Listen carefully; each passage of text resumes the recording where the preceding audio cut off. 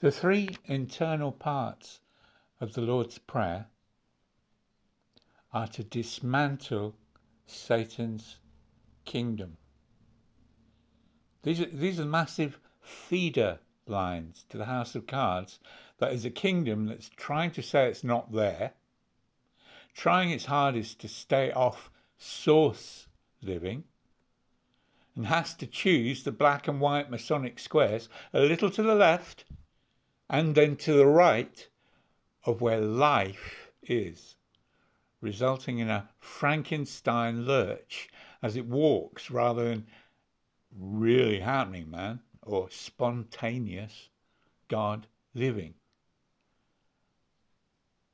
Deep state is a hierarchy that is called state so as not to frighten Lukes and Marks, who, like when the Israelites were told that Canaan was filled with giants, are the weak link in the population when it comes to truthful thinking. Truthful thinking has to include the full spectrum. And these more Democrat thinkers are seriously perturbed by our true situation. Deep state is in fact a complete hierarchy from Satan, Lucifer down. It's an unbroken hierarchy. Principalities and powers are the third of heaven's angels that Satan took with him and are referred to by Indians as the 200 million gods. Jesse Sabota is opening up the subject that nobody on earth seemed to think is important enough to look into. The subject of contracts, the subject of the 4 regional commanders of darkness.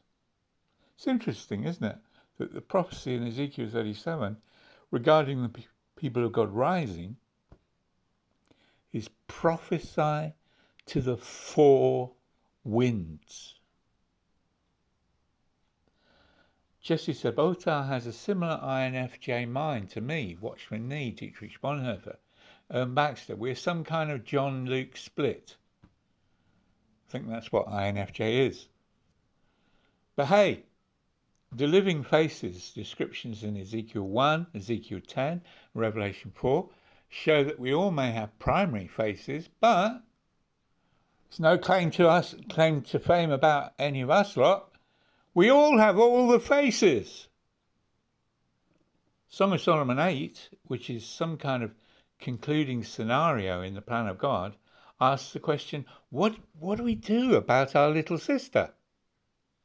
Presumably, this is the portion of our population that cannot handle the true situation. This was the section of Israel in the wilderness that had a real block on entering the land. They couldn't countenance the subject of giants. They were too numerous, these sort of people that were afraid to look. They were too numerous to provide a collective will for the people of God to be strong in faith and take the land. God let this whole generation die out, apart from Joshua and Caleb. Interesting, isn't it, this subject?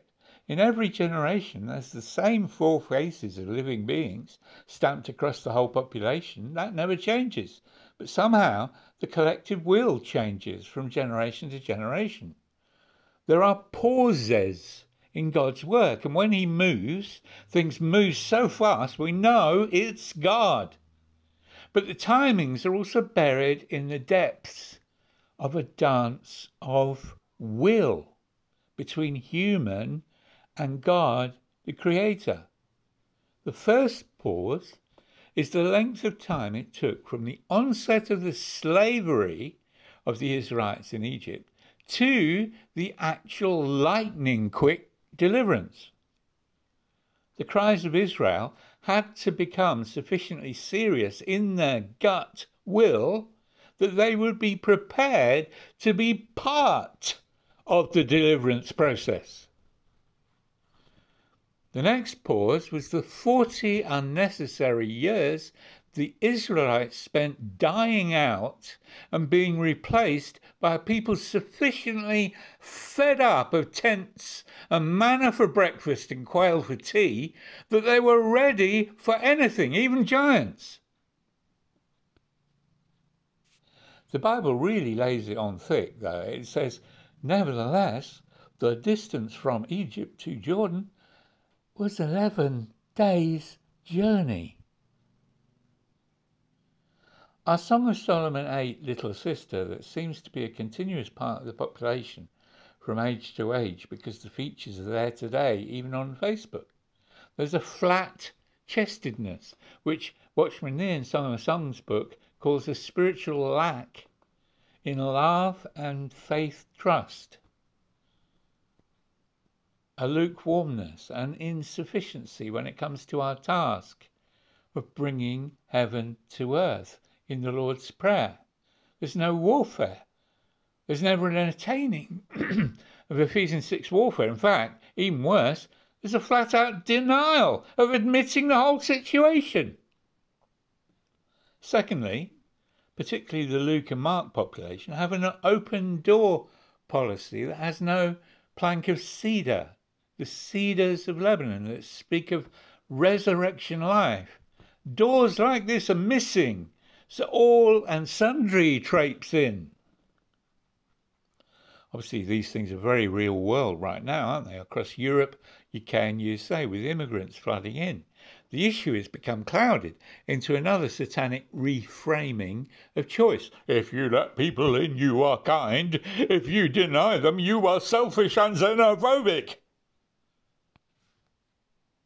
Well, this is not the truth. No house lets all and sundry in for the security of the family.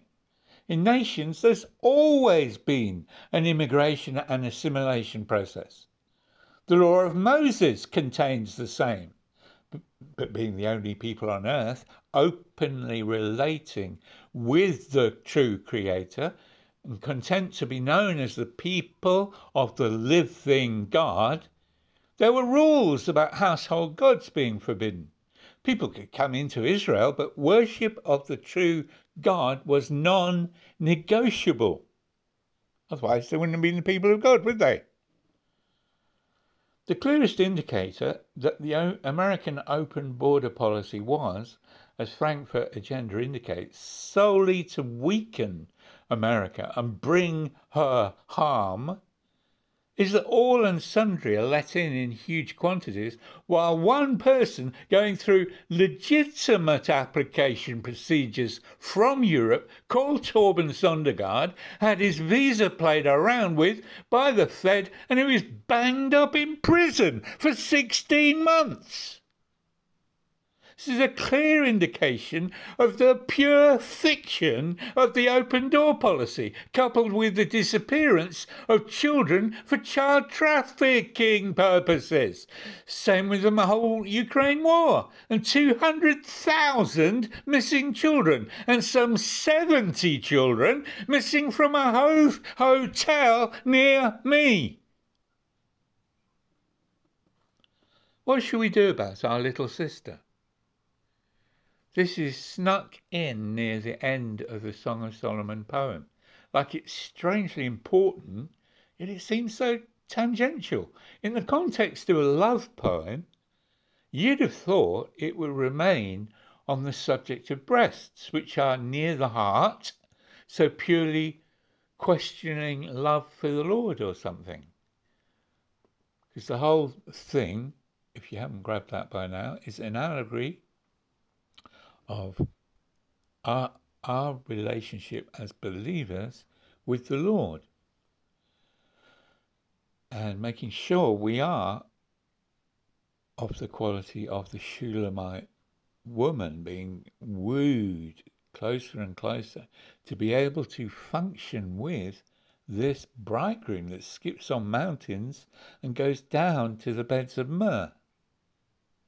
So that's sort of the framework of the poem. It's beautiful poem. You can't really.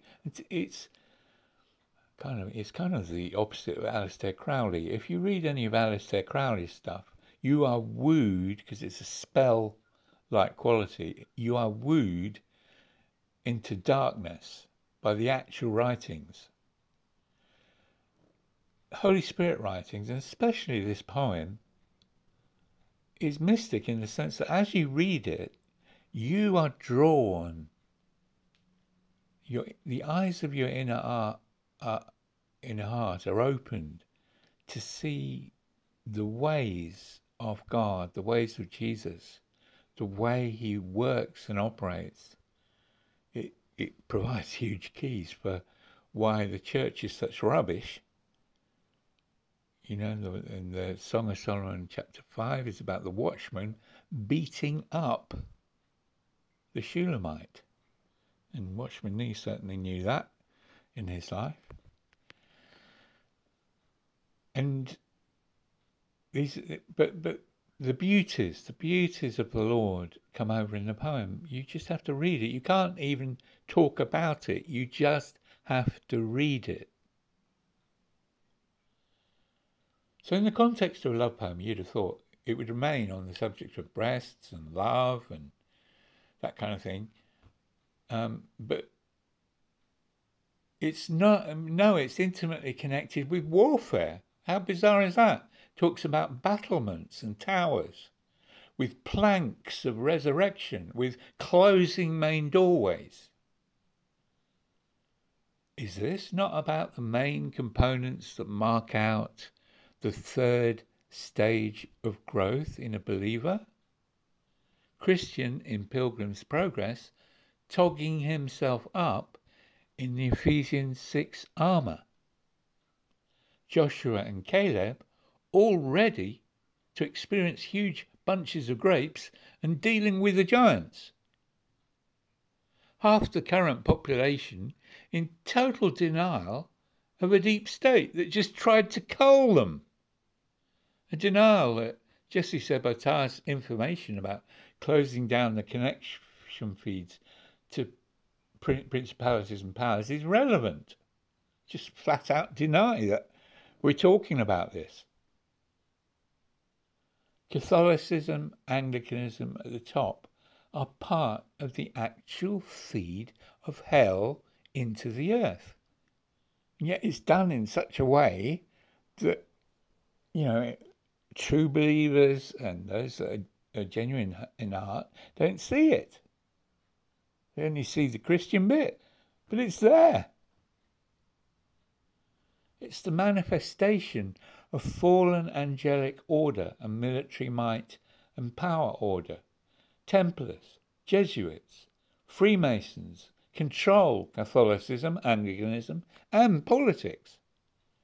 The inability of Marks and Lukes to see this right in our midst allows things like child trafficking, ongoing corrupt bipartite politics that tries to kill you, evil church occult feeds that we hear about in 50voices.org.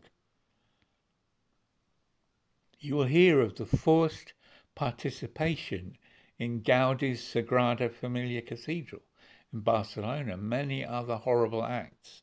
That's not a very clear sentence. This should have made clear that it wasn't forced participation in services, it's forced participation in the most horrific ritual. At some point, our collective will becomes strong enough to face principalities and powers who have no rights here other than what we give them.